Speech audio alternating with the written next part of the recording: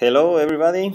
So we are recording this video with all the commands that we went through the first tutorials of Hadoop, where we cover Impala and file formats and HBase. And first of all, what we need to do is get the file where we have all the commands. And this file we could get it from AFS, but we could get it also from SDFS. In the TMP folder is where the file is stored. So with the get command of SDFS, we can get the file locally. We want it locally because we want to execute it. So we can use the get command to get it locally from TMP, and the file is called tutorial follow-up. And then we specify the destination of the file that will be our home directory locally. So once we have the file, we can execute with the file. We need to execute the file because it contains some. It needs to replace our username in some part of the file.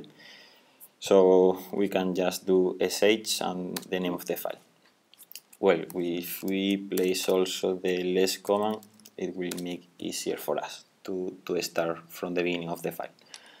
So, well, in the step 0, we have written all the commands and the procedure that we have followed in order to get the data from the streaming API from Meetup, and then moving. Well, as you can see, as explaining during the tutorial, you can do it first locally and then move the files to SDFS, or you can do it directly by piping the output from the streaming to directly to SDFS.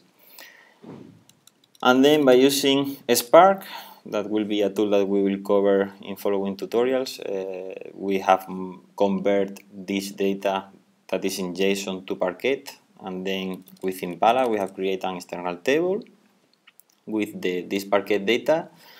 And from this Parquet table, we have created a CSV table and a create table as select, which means that we will, in that case, select the columns that we are interested in, and also the data from in that case, from Meetup Parquet table. Once we create this table with the data, the underlying files are CSVs. So we merge them basically, and we copied them to AFS. During the tutorial, we will get the data from TMP folder on SDFS. That is exactly the same data. So once we have so let's go to the first step where we will actually execute the commands and go to the hands-ons and use the data that has been prepared for the tutorial. So first of all, we will create a database. Once the database is created, we will create tables. We will create a table with the CSV data that we are sharing with you, no? That is in that case located in the temporal folder on SDFS. So the first thing that we need to create is a directory on SDFS, and in order to create the directory, we can use that mkdir command of SDFS in order to create this folder within our home directory. You know, since the path that we are specifying is not absolute, it will create this directory in our personal, in our home directory. Once this directory has been created, we need to grant access to everyone, because Impala will access the data here as Impala user, and it needs to write and read data from this database. So we need to grant access both for writing and reading to this directory. So, okay, we have created the directory, but we haven't said to Impala that there is a database. So we need to use the Impala shell, which is the interface with Impala, to declare what the new database and say to Impala where it is located. No, so we go to the Impala cell, and there basically we are connected with Impala. No, there we need to say the name of our database, since everyone is using the same cluster. The name of the database should be unique, so we will create one per user. So in my case, dilansadb underscore db, and where we created the directory on HDFS, that it was in our home directory slash the directory that we have just created. So if we want now to use the database just created, we should use the use command, but since we are exiting the Impala cell, we don't need, it would be useless, no, because once you exit, it's not apply anymore. We will later on, once we issue again, we go again to the Impala cell, we need to specify that we want to use our our database. So what we are gonna do now is create the directory for our first table that will be in CSV, and move the data to this directory. In order to do that, we use the same command as we have used before to create that directory, but in that case within the directory of our database. So our table will be meetup CSV. And then what we need to do is move the data from, or better copy that data from the TMP folder, that is where the CSV that we have created is located. So with the cp command, we need to specify the source. So this file is called meetup.csv, and then we need to specify where it will go, so the target directory. So with that, we have basically the underlying, let's say the HDFS layer is prepared to declare the table on the Impala cell. So now we will go to the Impala cell, but specifying our database. In that case, we haven't replaced the username here, but with the whoami command, it will be replaced, and it will go to, as we can see here, to our personal database. So right now we are using it, so the tables that we are going to create is just will be in our database, and will be our personal tables, let's say. No? So now we will create we will declare the table in Impala, and this table will be external. External because our table is not gonna we are not gonna create a table from scratch. We have already data. So as soon as we create an external table and we specify with the location where our data is located, Impala will be able to read that data. But we don't only need to specify that. We need to specify also the structure of our data, because this is CSV, and the structure is, our file format doesn't contain the schema, any schema or any structure. So we need to specify the fields and the columns and the type of every of these columns. And also we need to specify the row format. So how the file has been built. So how fields are terminated, in our case by comma, since it's CSV, the escape character that we are using, and how lines are terminated. So with this command, with this create external table, we can go to the Impala cell, copy this SQL query, and once we have issued this query, we can show tables, and we will see our first table, that is meetup CSV. So from here we can already, for example, count the records that we have. with select count CSV, and we can see how Impala is already able to read the data from there. We have another examples of queries. So this is like the hello world, and now we have a query. So we build up a slightly more complicated query in order to show you that you can do more complex things, no, as a nested query. Here with that query we will get the 10 more interesting events, so the ones that people are replying that they want to attend. Or for example, we can also get the not that interested ones, no, the less interested. And here we have many of them. So we have also another two queries, but the output of these queries is much more interesting if we go to the web interface that we present during the tutorials to Hue, no? So if we will copy the query, this query will get for us the events that happen during this time range, and it will create a label that I will show to you in a second. So if we go to the Hue interface, we can go to the query editors and we can go to Impala. There on the left we will have our database. I already selected, but well, we can go back, and where is mine? Dylan's database, and there we have our table. So if we copy our query and execute it, we will get the list of events that happen during this time range.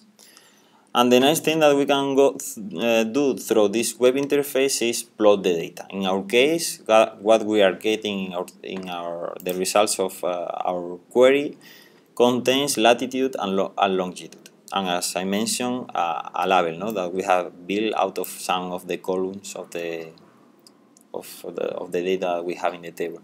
So if we go to result, we will see the results, but what we are interested in is in building a chart.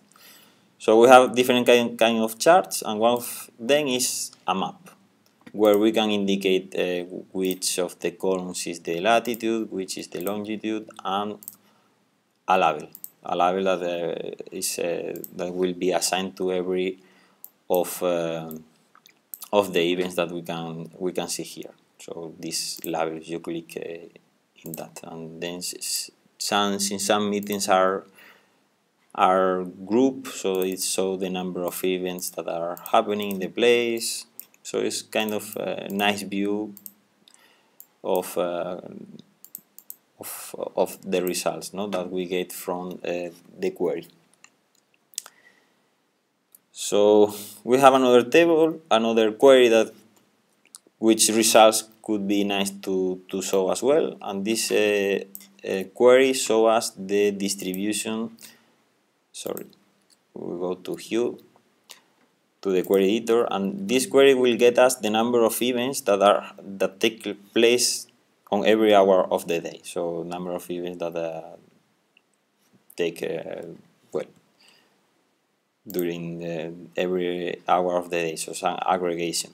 So here we have from 0 to 23 and the number of events per hour. So we can see how events are distributed along the day. Here we can build another type of chart, for example a bar chart, and by specifying here what we want to represent in the x-axis and in the y-axis, we can see what we have mentioned, no? But in a more nice, in an easier view. As we can see, many of them are taking place at the end of the day, more in the afternoon than in the morning, and during the night, not many of them, something that makes sense. So this is what we want to show you for the step 1, and now we'll go for the step number 2. So in the previous part we have shown you how to ingest the data to HDFS and how to build Hive or Impala table out of the data that we loaded in CSV format. And in the rest of the tutorial, we'll focus how we can actually improve execution of our and optimize the resource utilization when we are executing the query. So we'll just focus on one query that was recently shown that was basically showing the events that are happening within certain window of time. So first of all, to understand how you can optimize the resources, we need to understand actually where Impala is spending time on, what Impala is spending time on. So first of all, what we can do actually is we can check what is the size of our table expressed in CSV format. CSV, and this is the command to do so. Show table stats. And what you can see that the total size of a table is 159 megabytes, so it's 160 megabytes. And as far as you remember, this table has only 500,000 of rows. So the question is whether we can optimize our execution by maybe reducing the size of the query, the size of the table, because storing the data on HDFS in a text file is very convenient, but at the same time it requires a lot of reading because the text representation is not very efficient. So there is also another command that you can understand where Impala is spending time on. It is called profile, and you have to execute it just after executing your query. And profile will actually display you the execution profile for your last query that you executed in this console. So this profile is very verbose, but what interesting things you can find here is actually your execution plan. So what your query is spending time on, yes, and what are the steps.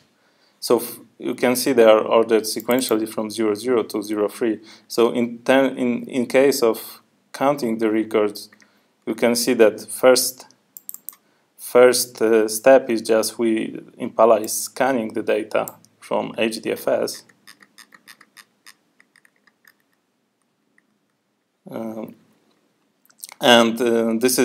It scans 159 megabytes, and then it does the aggregation, so it's counting the records locally, then exchange them between the nodes because the scan is happening on each node individually. Then you need to join the sub-aggregations into final one, and this is step number 3, yes, the finalize. So, and here are already some statistics for your execution plan. You can see that the scanning was done only on 2 machines because, okay, the file is not too big, so there are only 2 blocks allocated for it, so only two machines could execute it. The same for the aggregation, but then for the exchanging, the only coordinator is doing it, so there is 1 node, and final aggregation and displaying to the user is also only 1 node is doing it, the coordinator.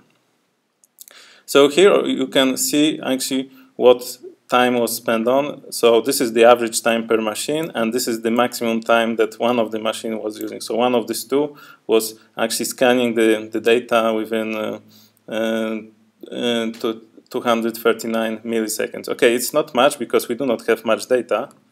Yes, we have just 500,000 rows, but imagine if you have billions of rows, this will be already an issue. So we can see that most of the time right now we are spending on scanning the HDFS. The rest is considerably smaller. So that's why the first approach that we want to show you is we basically want to reduce our input set. So how we can do it? There are many types of the file formats available on HDFS, and one of it is Avro, and is very popular. So Avro is basically a serialization protocol, and it allows you to easily serialize the data, and of course you need to provide the schema for Avro just to make it more efficient. So with with Impala to store the data with Avro is relatively easy. So this is actually the command you need to run to create a new table that later will populate the data with the data. And this table, it is, as you can see, it has already mentioned that we want to store it as Avro format. And we do not have to specify the list of the columns like it was in the past in case of CSV, because we put also another keyword like. So we are saying that our table has exactly the same definition like meetup CSV, except the fact that we don't want to use row delimited format, but just Avro. So let's create this table. So we go to our Impala.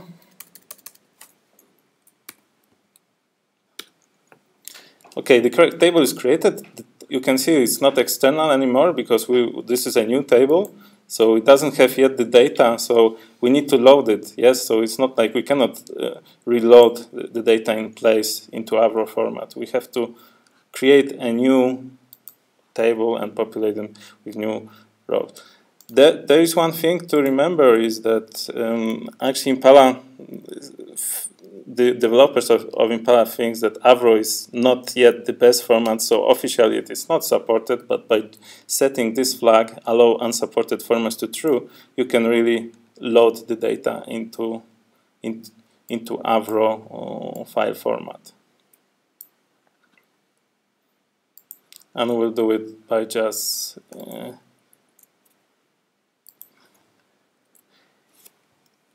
inserting directly from our CSV, like insert into and select everything from meetup CSV. And we have to wait, okay, 5 seconds, and then we should have our data already in the Avro format.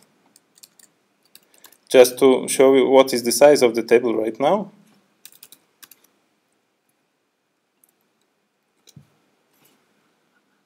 You can see that a new directory was created in our database, which actually is the same as the name of the table. So this is the default location when you do not specify the location in the create table statement. Impala will create a new directory as a container for the files for a given table with exactly the same name as the name of the table. You can already see that it is saying that it is in Avro format, and the size, you can see, also is actually half smaller. So right now, if we execute a command and a query about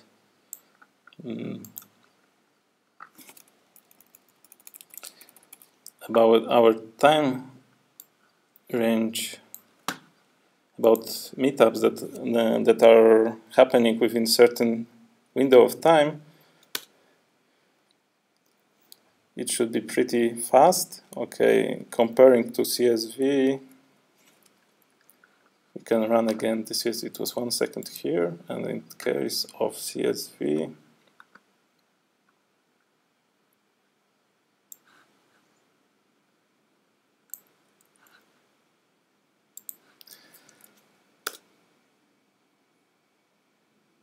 you see it is a little bit longer because, okay, still we are just reading half of the data set, and there are also a lot of things that happening there. The time is spent on when we are starting the query.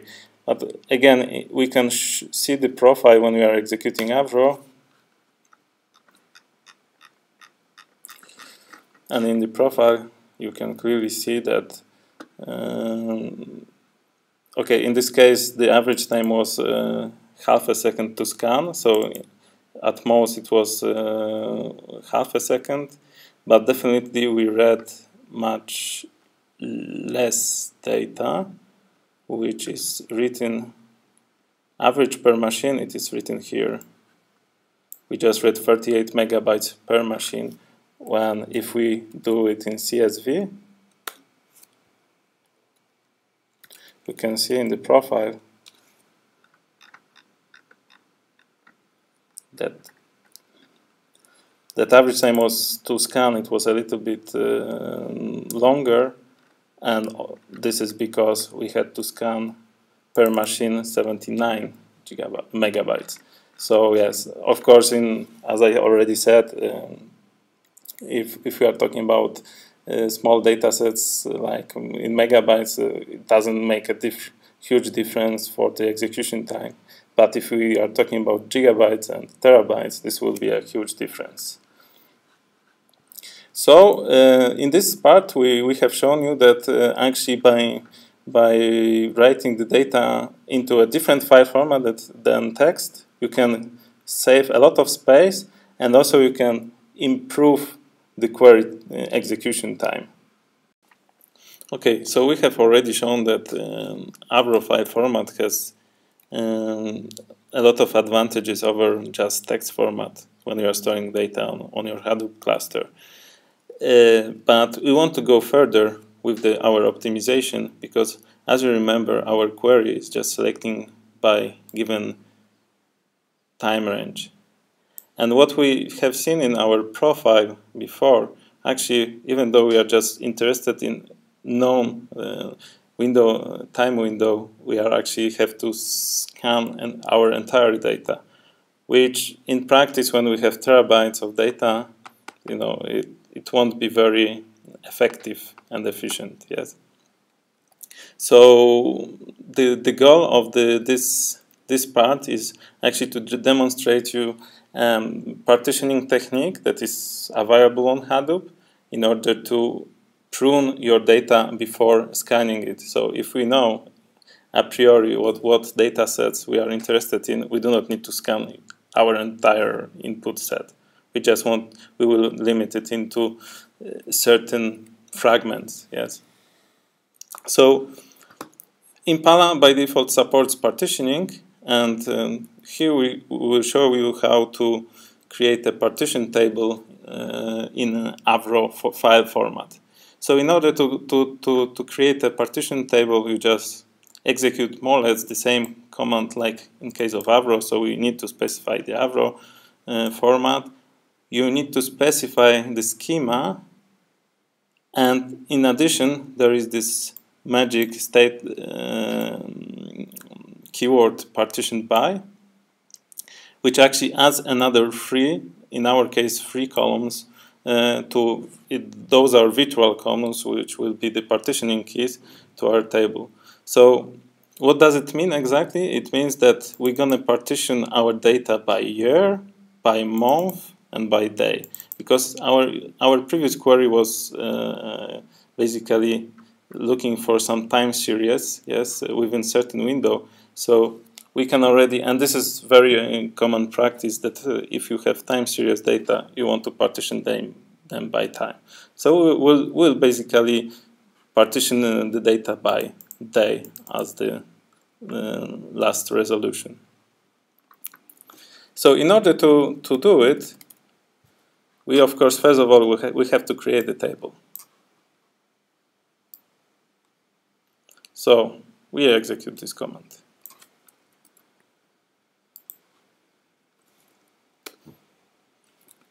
Okay, the table is created, but as you can see,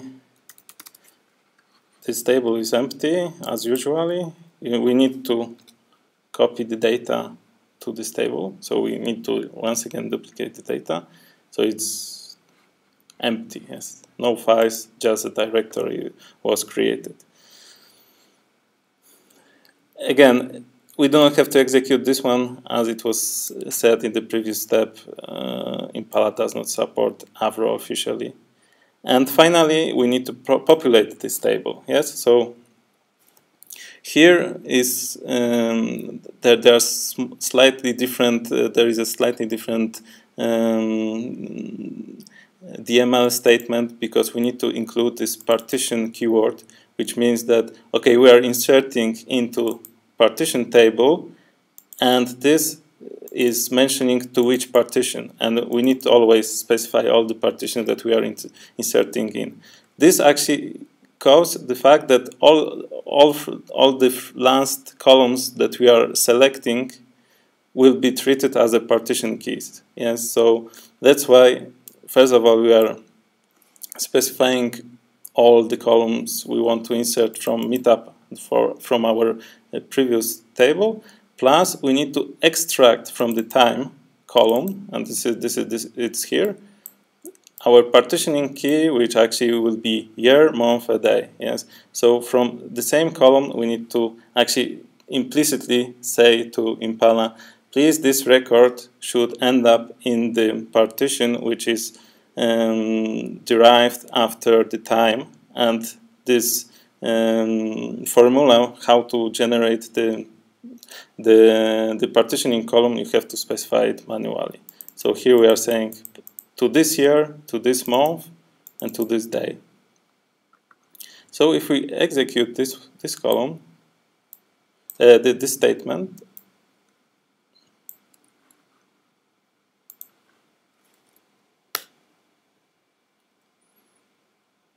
it will populate all the partitions. So of course it will be semi-dynamically, because there will be as many partitions created as we have years, months, and days. That's why it is taking a little bit longer. Yes. Okay, it was inserted. So if everything went fine, we can see in the show table stats that we have much more data to show, because table statistics are actually displayed for each partition individually. So you can see that how it looks like in the path. So our table starts under this path, and then each partition has a dedicated subdirectory which is equal to our partition keys, and there's values. Yes. And you can see that each of the partitions is right now very small, so we have just kilobytes per day. Yes.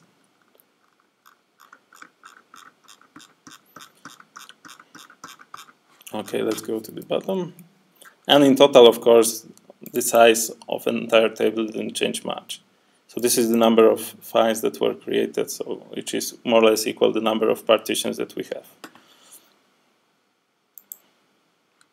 Okay, so we have our partition table. Then we can query the data with the partitioning.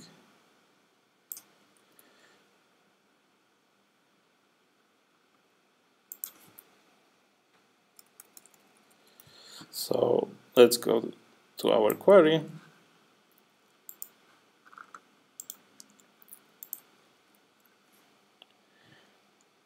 And execute. So if you look into the profile, you can see that in average right now we are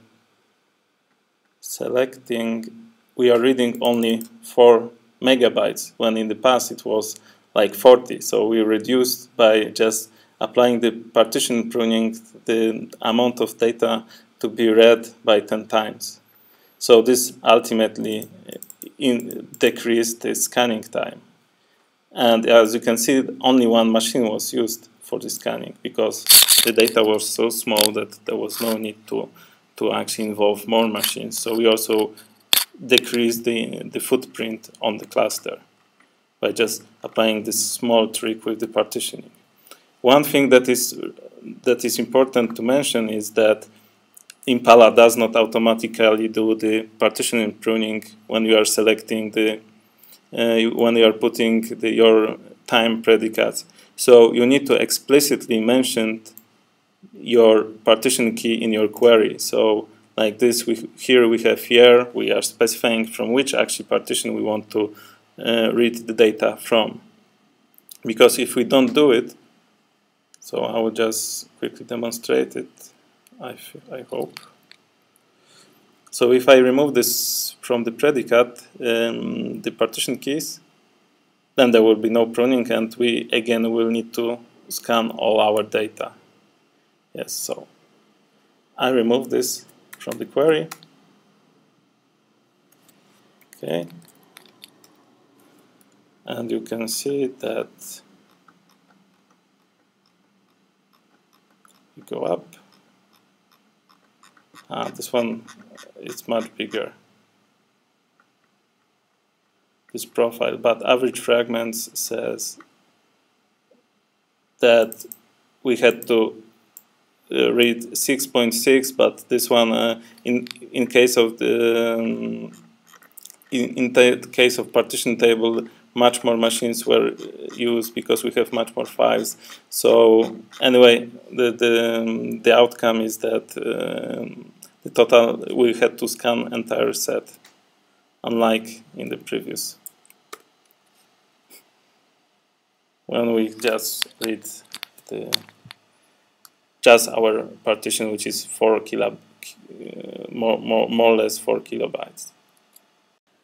So let's go for this fourth step, where we will see Parquet. As we may remember, Parquet is a columnar store where the data for the same column is stored together, and it could make that our queries read much less data, since it will read only the data that we are interested in. So we will create a Parquet table, and it will be partitioned as well, which means that we will use both horizontal partitioning and vertical partitioning because of Parquet.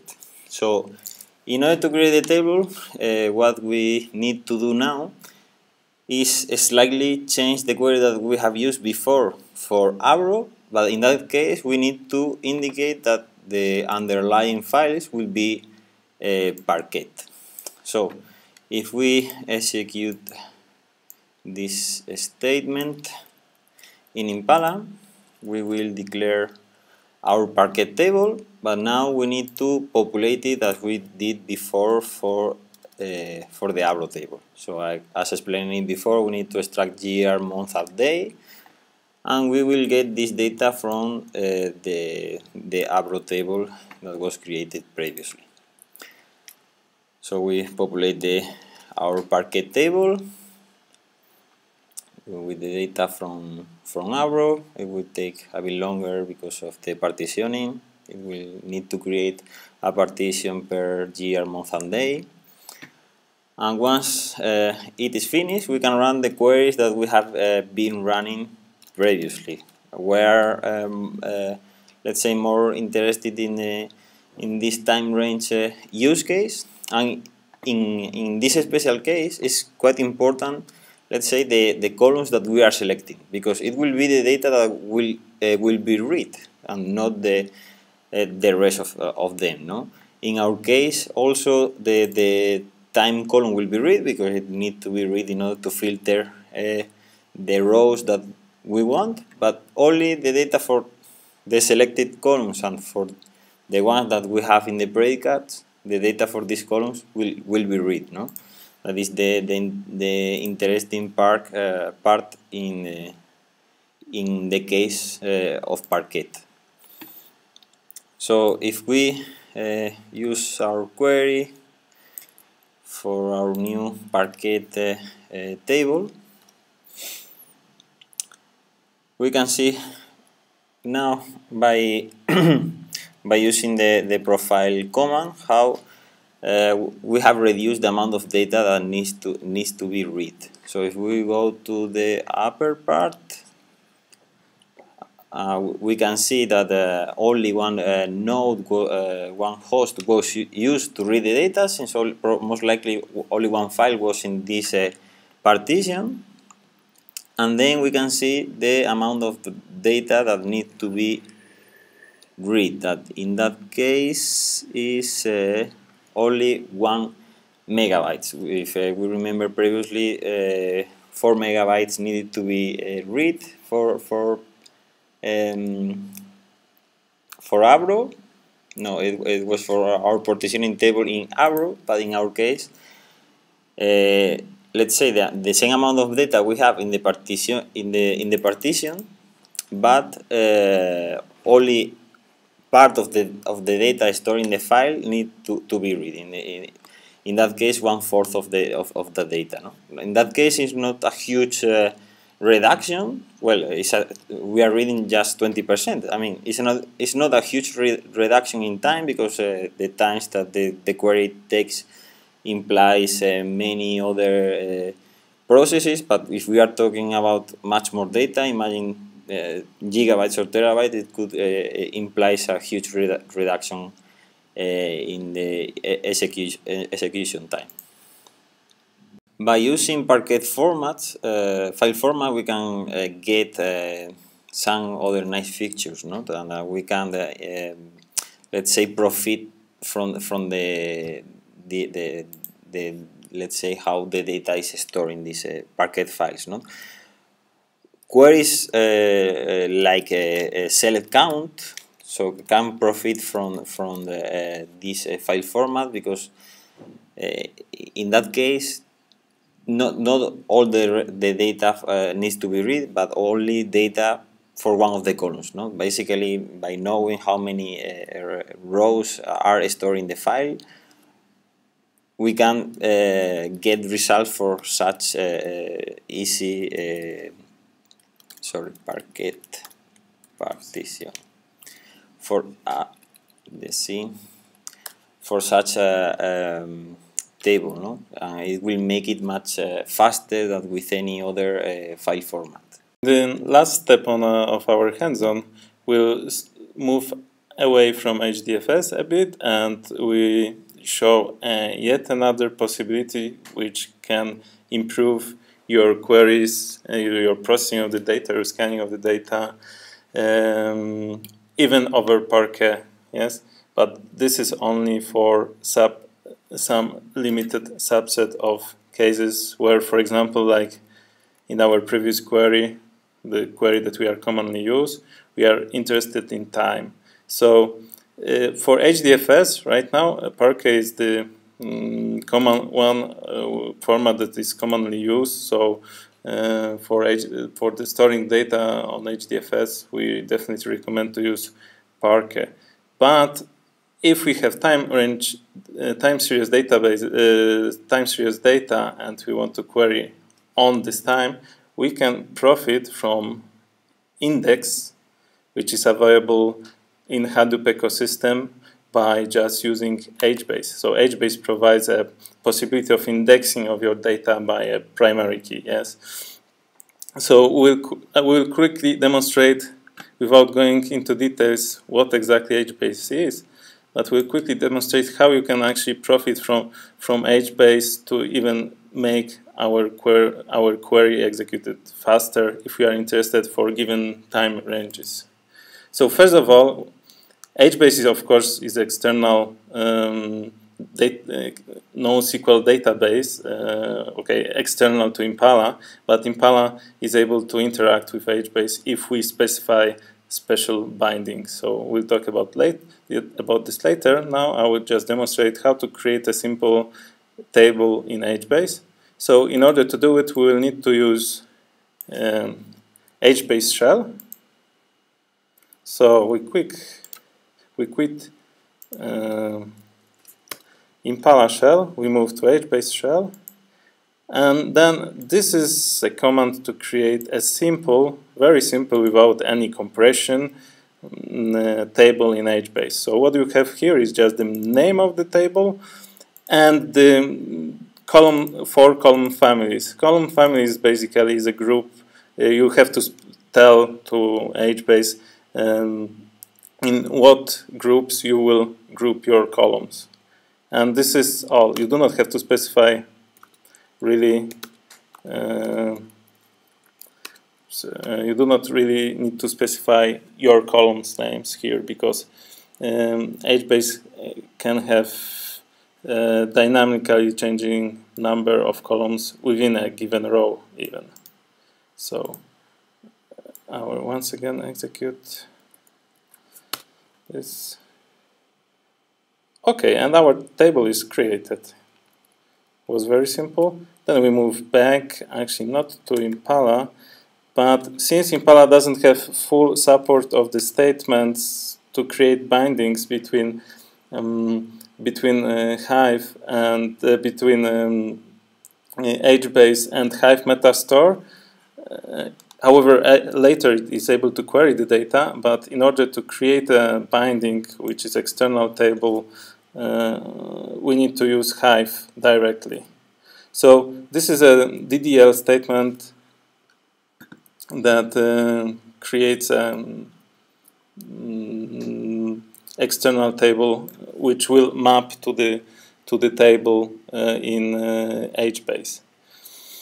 So what you can see here is just you have to specify all your schema, so all the columns that you want to use, and what is later important, instead of saying the file format, you specify the driver that will actually do the binding with HBase. Yes, and for the binding you need to specify a couple of parameters.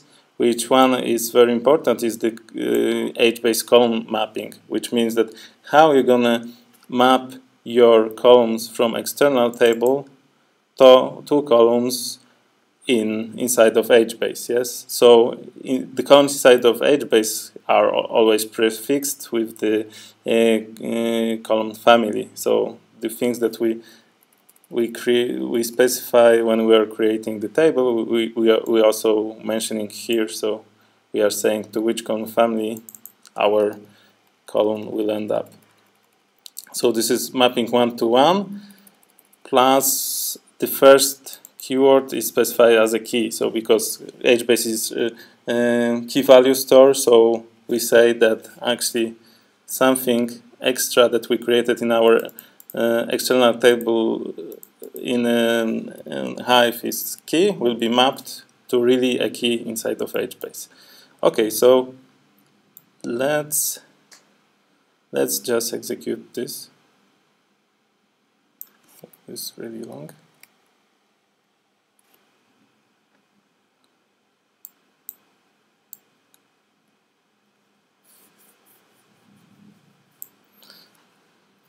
Okay, I will use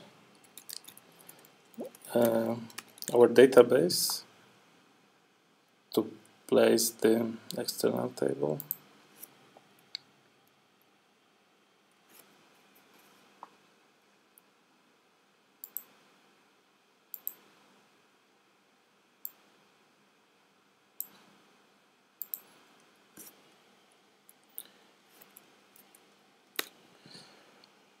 Okay, and then we have already the table created, external table that actually matches the HBase table. So what we can do, we can even try, the table in HBase is empty, so we are free to even try to select something to see if it works. Okay, there are no rows, yes, we haven't populated. So now we're going to populate the data with simple insert statement. As usually, we also execute it from Hive because it works at least on our cluster, on demonstration cluster, faster than with Impala. So we'll also do the insertion. What you have to see in the insertion that actually in definition of our external table we provided this extra column key which actually maps to the key in HBase table. We need to construct it, yes. So we need to populate it with some values. So, and these values for the keys has to be unique. So what we are doing here, we decided on what we want to, how we want to form the key, and we decided that it will be a concatenation of a time, of an event ID, and modification time. So because each row has to have a unique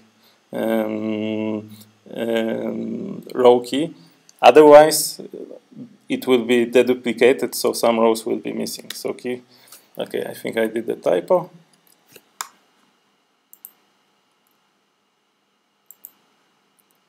Yeah.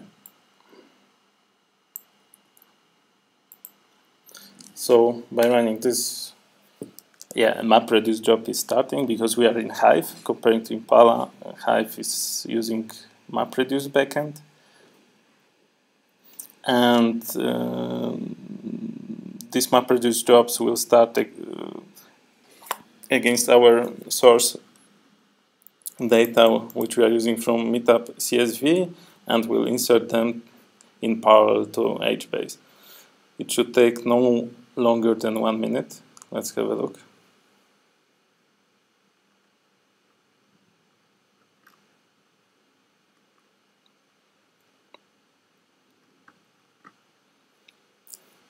Afterwards, what we can see is actually some of our data were duplicated. So also because they were reduced by a couple of rows, because they contained exactly the repeated rows.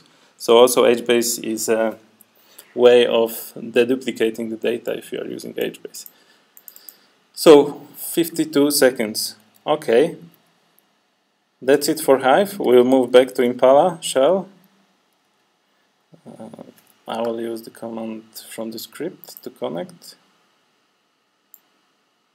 It will set already the